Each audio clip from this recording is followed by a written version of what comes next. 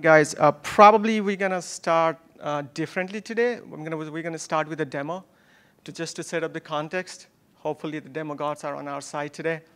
And based on that, we'll try to explore how we did this, what are the technologies and open source technologies and API we use to realize that demo. Yeah, let's get started. So I have a Raspberry Pi over here.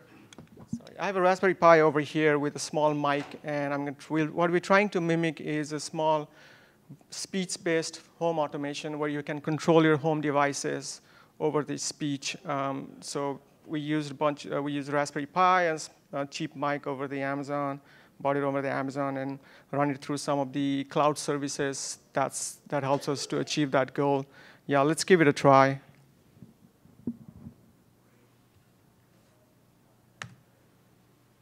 Hey, Watson, turn on the light.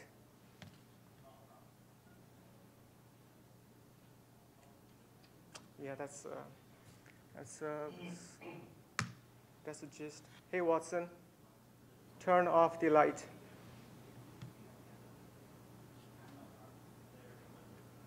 So yeah, this is what we're trying to show, but at the end we'll do some more demos, what other media channel we can use. At the end, we'll do some more demos with using different media channel. Yeah, let's get started. My name is Prashant Khanal, and I have my colleague over here, Kalonji. We are software engineer with the IBM Watson and Cloud team, and we work with the Watson team as well as we are the dev advocates and engineer in the Cloud and Watson team. Yeah, let's get started and talk about what did we use and how did we realize this demo using some of the SaaS products and the open APIs. So this is the overall architecture looks like for us. I mean, it looks complicated, but it's not really. It's on the far left side. We are trying to mimic some of the devices with speech control and mic interface, whether it's a Raspberry Pi or your mobile phone or an Arduino or even like some other embedded devices. It could be chip. For this demo, we've been using Raspberry Pi. So the speech that I just demonstrated over there. The speech is recorded and send it over to some of the serverless platforms that we've been using. We're going to talk more about why we chose serverless platforms and how serverless platforms has helped us to really get things going pretty fast. So we have a bunch of, we call it a serverless action, just our code that's been hosted on the serverless platform. We composed multiple serverless actions together to achieve our goal. So on this side, this serverless action basically takes in the audio and transcribe that audio into the text using the speech-to-text technologies. And the output of that serverless action is feed into another serverless action, which runs that text through the natural language classifier to get the intent from the text. We'll talk in detail about what natural language classifier we used and how did we achieve that. And through that, we just run through a small serverless action that is able to use the NoSQL DB to map the device to the device ID and being able to control that device using the MQTT broker. In this case, is the Watson IoT platform. We used IoT gateway. In this case, the IoT gateway we used is just a Raspberry Pi in order to provide the IP connectivity to all of these small devices. For example, over here, we're using the light bulb. So this is kind of like the overall architecture about how we achieved this demo. In the next 15, 20 minutes, we're going to talk in detail about individual component of these architectures. And we're going to start with the serverless architecture, what serverless platform we used, and what is serverless, and how we use serverless to compose multiple actions together. For that, I'm going to hand over the mic to Kalonji. Hey, good morning, everyone. So my name is Kalonji Bankole. So I'm going to start out by essentially setting the stage for exactly how serverless architectures can make the day-to-day developer options a lot easier. So let's say that you're a developer that comes out with a perfect app idea. So after solidifying the idea, you might spend a good amount of time actually like writing the actual application code and then finally get a prototype up and running. So of course, if you want to actually like share the prototype and allow for others to be able to consume the application and give you feedback, then you'll need to set up a server and place your code there. So let's say that you put the code on the server and send some friends the link to the beta. So after the first week, issue might happen, like your hard drive might crash, and then after you fix that, then the new Linux vulnerability might come out. So you as the developer are spending the majority of your time like actually firefighting, you're fixing like all these other DevOps issues that instead of actually like focusing on the actual code and you know, like responding to feedback, adding features and so on. So essentially this serverless model allows for users to not have to deal with like manually maintaining day-to-day operations such as these hardware crashes and scaling, updates, networking issues, and so on. So these ultimately allow for the user to just focus on their code base. So the idea here, the way that serverless works is the developer writes a series of stateless decoupled functions and uploads them to some serverless engine. So once they're uploaded, then the function can be called by either a HTTP request or a change in a service. So these services can be anything like a database, changes in social networking, and so on. So the term serverless isn't entirely accurate because the server still exists and they need to be maintained by somebody. So like many of my colleagues prefer the term function as a service. So that, yeah, the idea is again, like the user just does not have to deal with maintaining the servers and keeping them up. So there were similar offerings that have been out for a few years called platforms as a service. So you might have heard of Cloud Foundry or Heroku. So these essentially allow for something similar. A user sends off their entire code base and the platform as a service handles all the dependencies, scaling, and hosting. So the primary difference here is that the platform as a service, once it deploys the application, it's always up and it's idle and it's waiting for requests and always essentially like charging your account for that uptime. So the difference here is that serverless allows us to spin up portions of the application on demand in ephemeral containers. So this allows us to actually follow the microservices approach.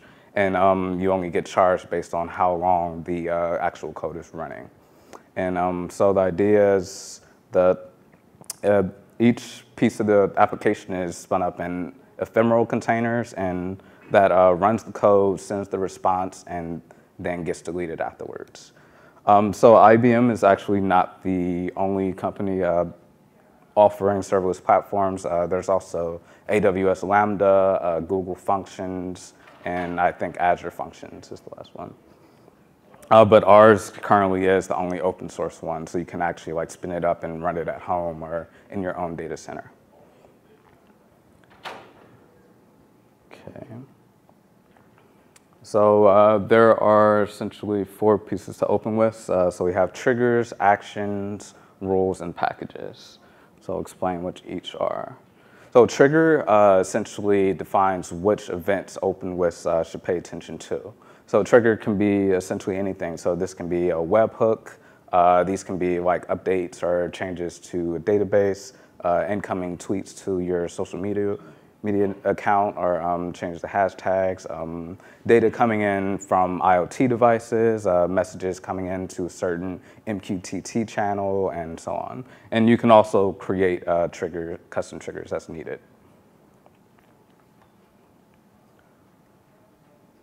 So the main thing that the developer will ultimately want to focus on is implementing the logic that responds to these triggers. So they can do so by creating actions, and these actions are just essentially functions or snippets of code that can be uploaded to the OpenWhisk action pool.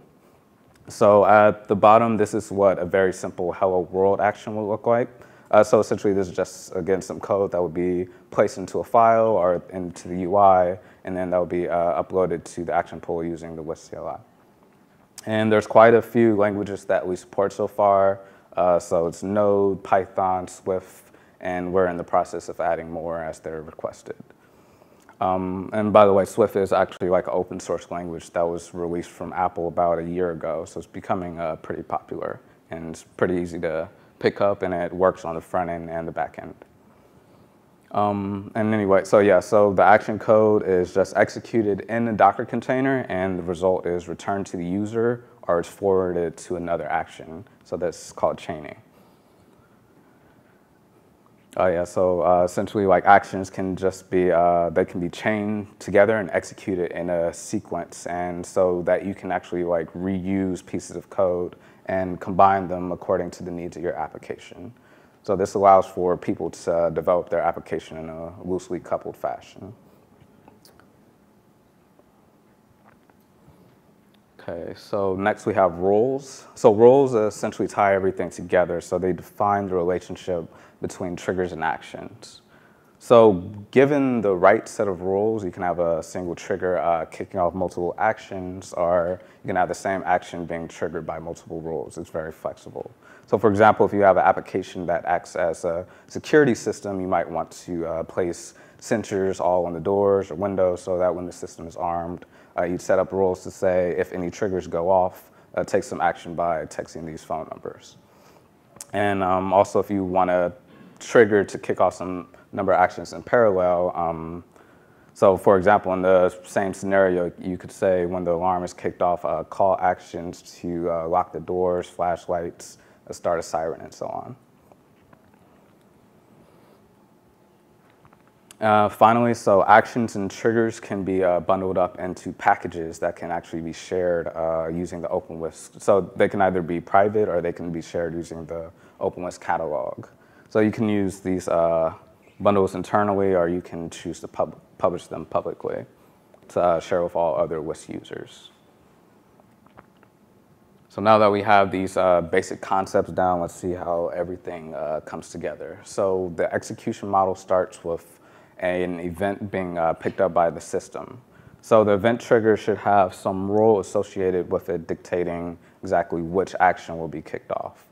And based on the relevant rules, some pieces of code should be pulled from the internal action Whisk pull, and then called from there in response to the request. These actions are called and then executed in a temporary Docker container. So the idea is that the code just runs, returns a response, and then gets deleted. So the way that OpenWhisk works is each function that is submitted to the system gets associated with a customized REST endpoint. So you can invoke a function directly by performing HTTP requests. So this can be emitted by essentially any device that has internet connectivity. So whether that's a sensor, your phone, laptop, smart TV, whatever, as long as it's connected to the internet. And as the alternative to HTTP REST requests, we can also use something called feeds. And so feeds essentially monitor services such as a database or a message bus like MQTT. And so essentially, if a message comes in to a certain topic on an MQTT broker or a new record is added to a database, the action can be triggered in response to these changes. So finally, if a developer would prefer to write these actions in a different language that we don't support yet, they can do so by placing the code in a Docker image and building that and uploading the image to our hosted OpenWhisk offering. So as long as the container spawned by the Docker image follows a specific API, the custom code should be able to be called just like any other built-in action. Okay. I think I'm going to go on and, so I'll go on and pass this on to Prashant now. Oh, okay, sorry.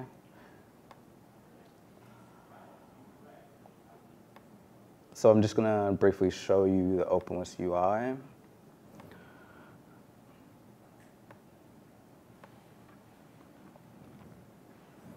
So essentially, what we're showing here is this is how you can like actually see and update the actions. So you can either do it like through the CLI or this UI, and then you can actually string these actions together in sequences.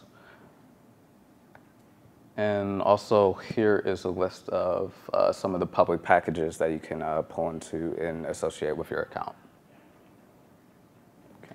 For the purpose of our demo, we used the Watson speech-to-text package. We didn't really build any, and we tried to chain that with our small actions together to chain the Watson speech-to-text package with the natural language classifier action, so that, and also along with the parser to compose multiple actions and get our work, get the classification result. So that's what we used here. Cool.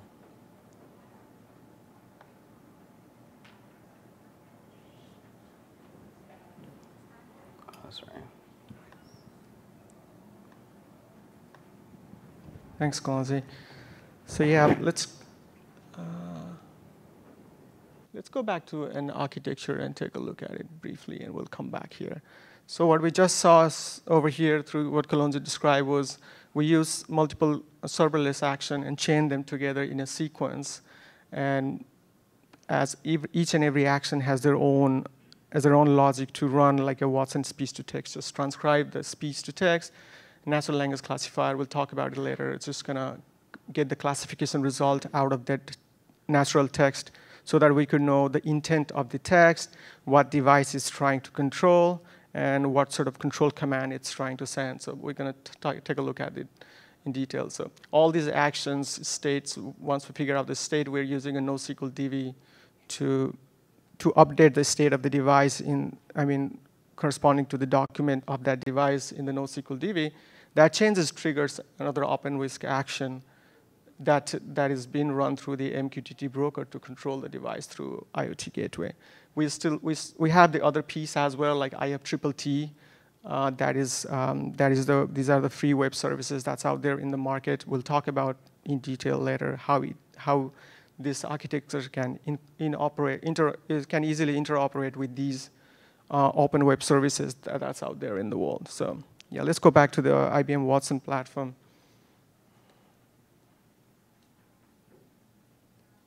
All right. So the IBM Watson platform provides it's a SaaS product. We can even call it a cognitive technology as a service. Some of the cognitive technologies that we used for the demo is speech-to-text service, natural language classifier service, and it has other cognitive services that you can leverage to build a cognitive applications. For example, it has a machine learning as a service as well, that to run your own machine learning model. It has a visual recognition service that you can use to classify the objects in the image for your business need.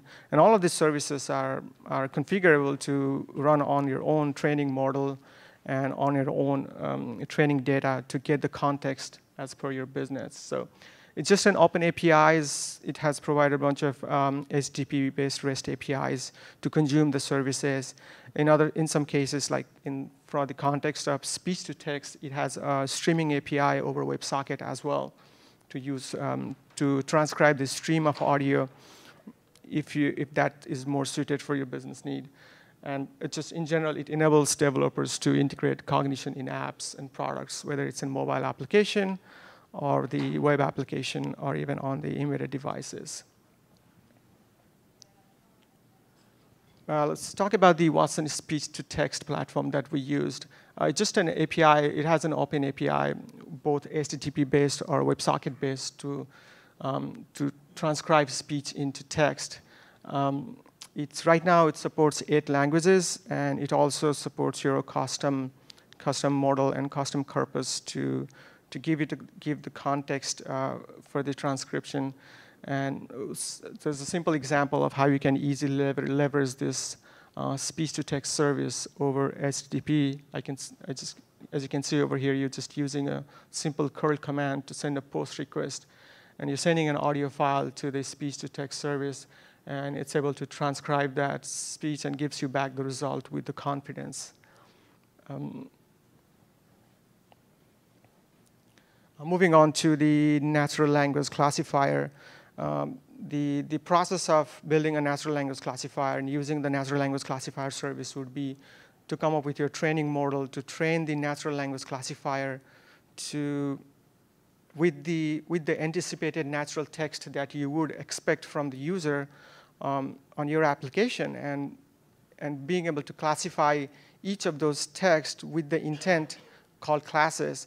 And once you train with enough data, you can run the natural language classifier from the user text, and it gives you the classes for that text. And based on those classes and intents, you could figure out what the user is really intent to say in the natural language, in natural text. So this is kind of like a simple training data would looks like on the dashboard. You can even automate all this training process through the REST API and CLI. Just for simplicity, I'm just showing you have a dashboard to play with it as well. So as you can see, I've defined a bunch of classes over here. These are like a bunch of off and on. These are the devices, fan and light. And it's like an intent of the text. Is it like trying to query the state of the device, or is trying to send a command to the device? So these are the classes, predefined classes I created. And I added some training data, like the text I would anticipate from the user. And for each text, I am specifying what classes it would belong to. And so once you do the training, you can go on and test your classifier with some of the text and see, are you really getting the intended classes or not? Like for example, like once you do the training, when you run with some of the text, these are the classes you get. I mean, these classes are different from what I showed over here, but this is totally configurable based on how you train and what sort of classes you use to train the data. So for example, for the text turn on the fan in the living room, I'm getting the classes saying that, hey, it's a command. It's trying to say it's on, and it's trying to say that it's a living room fan. So that's sort of the classification. So this classification helps us to figure out the intent of the text. And you can use this JSON-based response to figure out what device it is, what sort of command is trying to send to the device, and what confidence it is. And you can easily use those to now communicate to the device. So for communication purpose, we use the Watson IoT platform, which is internally just an MQTT broker. You can, in fact, you can even use any open source MQTT broker, run it, and use it. Since it is compatible with the MQTT protocol, you can easily leverage any MQTT broker if you want to use some lightweight broker. But yeah, Watson IoT platform internally is an MQTT broker. It provides the REST APIs as well as the real-time APIs to communicate with your devices and also to consume the data of the devices. Mostly we're using here to communicate with the devices, but it can be easily extended to read the state of the devices and also communicate that state and store that device events. It has Watson IoT platform on top of the MQTT broker. It provides some of the cognitive capabilities, such as you can run your analytics, but for the purpose of the demo, we just use the MQTT broker, and it can be extended to use any features. So I briefly showed you about the IFTTT in the architecture diagram. So are you guys familiar with IFTTT? It's great. So it's just like a bunch of open web services. It has a concept of recipes. You call it an applet. So it is a combination of trigger and action. To trigger an action that you can use to control your devices or control your web services. So it is not really limited to IoT only. It has a lot of IoT channel, and there's a lot of vendors out there. They are pushing their services out into the IFTTT service cloud with a recipe to control their appliances, like a LG washer dryer, LG fridge, Samsung, even though there are like a lot of coffee makers. So you can use a lot of the web-based triggers. Like, for example, if I receive a tweet that says, shut down the fan, and you can use that trigger to connect to the vendor devices that is already being registered in the IFTTT services. For the purpose of our, I mean, we are looking into some of the use cases. For the purpose of our demo, what we did was like we used the Wemo switch that has a IFTTT services, and we put the light bulb, connect the light bulb to the Wemo switch, and using the maker channel that allows you to trigger those actions through the web request. I can show you later on, just on the IFTTT side. So it's just a way to show that how you can easily interoperate with the other actions and services that's out there that is already being provided by a lot of vendors in the devices. So since using the maker channel, you can easily control those, you can easily trigger the actions on those services connected to the devices through the HTTP base. So it's really easy to extend your architecture to connect to a lot of those IFTTT connected devices. Let's see if I can. Let's see. Don't know if I can show you the. Bear with me. Do you know I can? Yeah.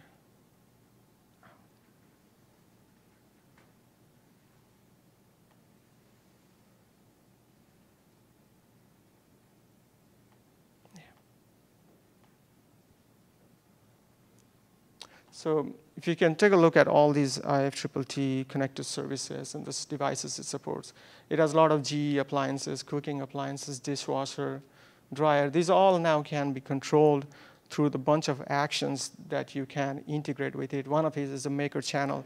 So if you use a maker IoT channel and hook that maker IoT channel with any of these devices, now you can easily control these devices over through the HTTP request. That's kind of like what we leveraged for the IoT.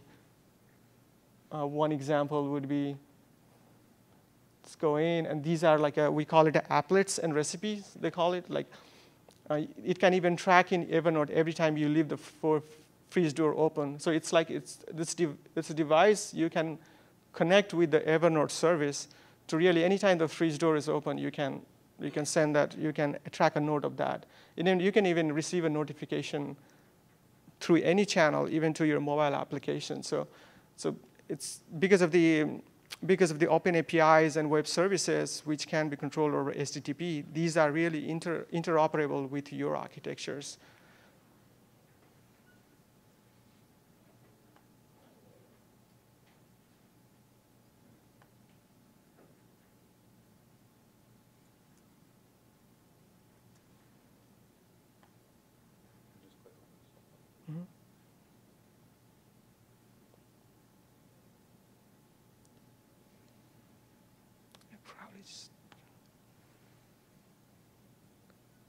Hold on a second.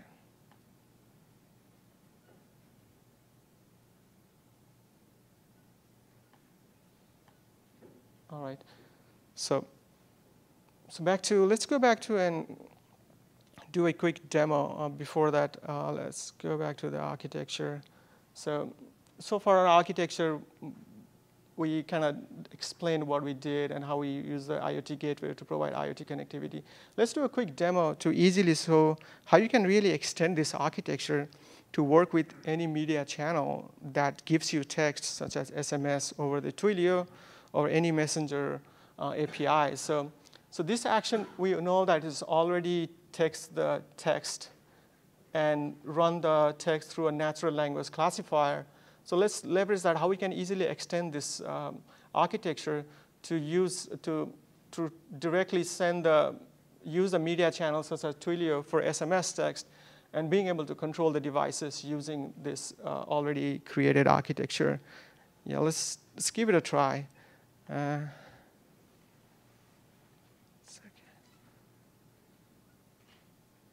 Yeah, anyone can try this. I mean, if you guys can try to send these commands on this phone number and text message, it's like these. For now, we're just supporting only the light, one device light and on and off command. If you try to send one of these commands to turn on the light in that text, in that phone number, it should be able to control the device.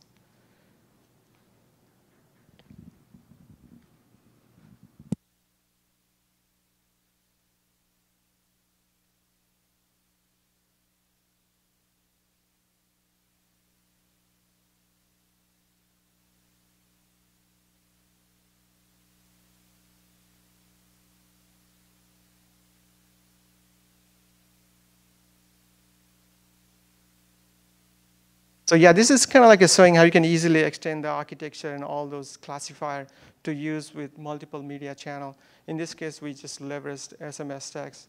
So yeah, that's the whole goal of the demo. Yeah, it's going to be fun.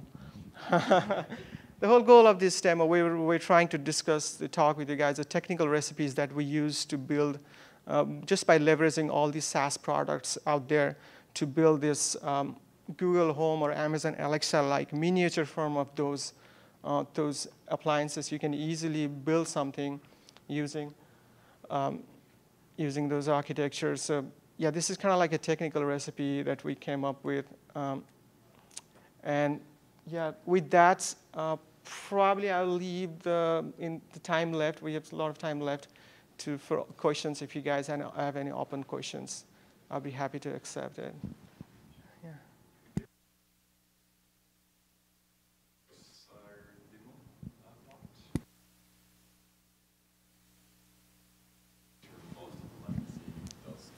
Yeah, there are some.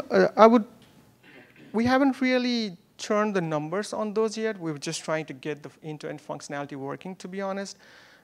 Because we are mostly, even for the speech-to-text, we are not really leveraging any streaming capabilities. We're just recording the text, saving it to the file, and sending that file.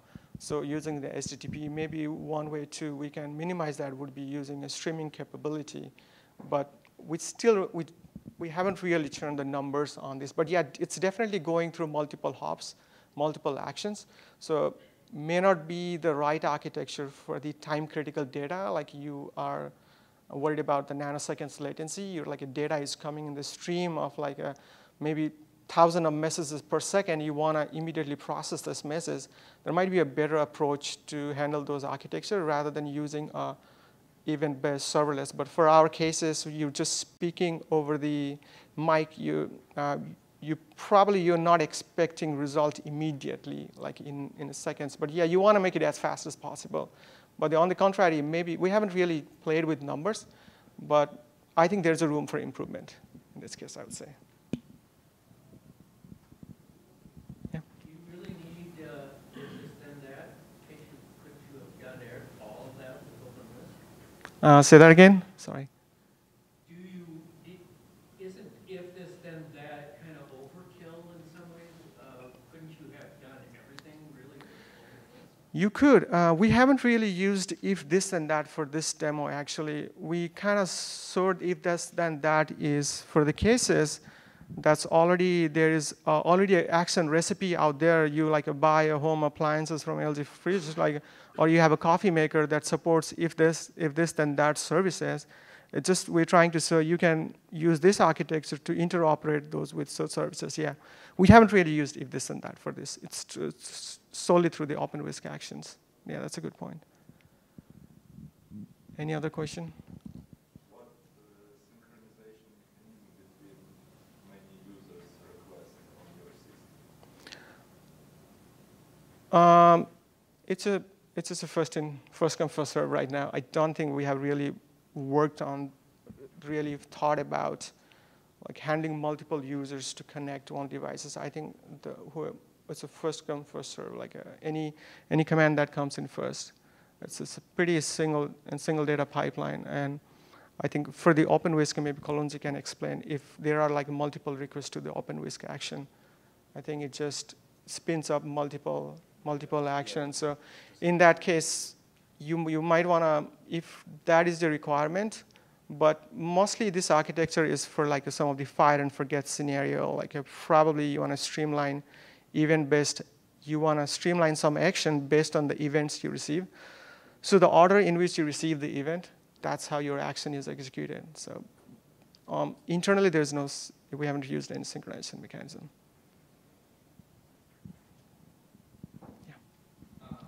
Specifically concerning, your use of the Watson API and the natural speed recognition. Mm-hmm. How specific have you had to have been while developing this? For your commands, you were listing these text inputs equate to certain classes, certain states, what have you. How explicit have you had to be with that text input?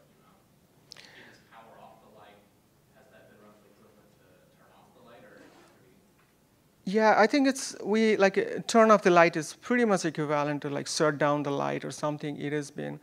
I think it does try to handle those scenarios. I mean, I expect it to, and I think it does. I think probably it depends on like the more you train the data, but I think it should be able to handle those scenarios. The way it doesn't, I mean, it tried to do the relationship extraction and entity extractions on those texts, and yeah, it should be able to handle it. The other challenge only we could feel was like coming with the training data, like how you scale this natural text. Like we are training the NLC saying that turn on the light, turn off the light. So in future you add one more devices. Do you go on and train your classifier again, like adding text for each of those devices? So we're looking into that scenario, and we're probably working on, so like you can apply some sort of entity extraction and tagging so that you don't have to train for each and every device, but your natural language classifier is able to extract the entity that you think is a device from those. So those are I think, more challenging aspect we would see going forward, like being able to scale with the number of devices and different heterogeneous devices. But so far, in terms of text and intent, it's working pretty well to extract the intent. Any more question? All right, so we'll be roaming around. If you guys have any question offline, feel free to stop us and ask questions. Thanks, guys.